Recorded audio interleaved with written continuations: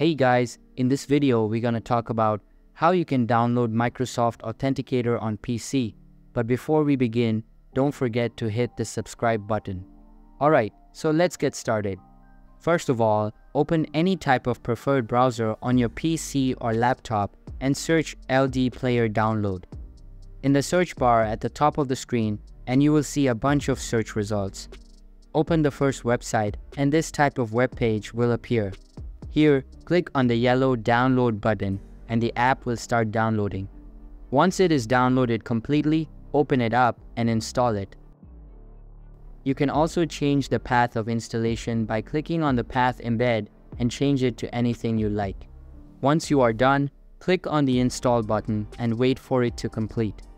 After it is installed, open the app and you might be prompted to log in or allow permissions.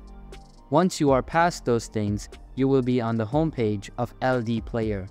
Here, click on the search bar at the top and search for Microsoft Authenticator. Then, click on Install and you will be redirected to the Play Store app. Simply download it and wait for it to complete.